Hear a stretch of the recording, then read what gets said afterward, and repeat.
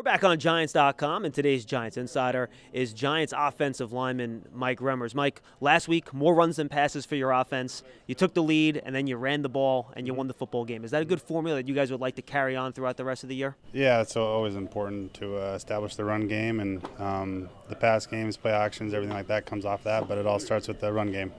All right, now look ahead. You got the Minnesota Vikings coming to town. Yeah. What makes their front difficult to deal with for an offensive lineman? I mean, they just got some tremendous athletes out there. I mean, they're very aggressive, they're physical, and they just do a great job of stopping the run, and then they do a great job pass rushing. So it's going to be a good challenge for us up front, but looking forward to this game, though.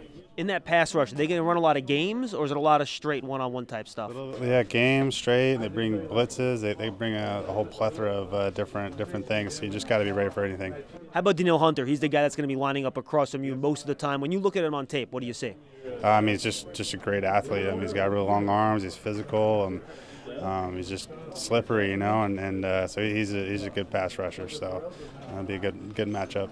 Looking at them on tape, it looks like Harrison Smith, who's their Pro Bowl safety, will kind of come up, drop back, and he'll try to fool you guys as whether they've ate in the box or he's going to drop. Right. As you guys set your predictions and Daniel goes through his pre-snap audibles, how important is it for you guys to read that second-level defender to decide what you guys are going to run in that particular situation? Yeah, I mean, he comes down, he's a run stopper, but he also does a great job covering. So that's a big part of it is, going to him in the run games or not going to him, and protections if we're going to, go to him or not going to him. So, it's just a game plan thing.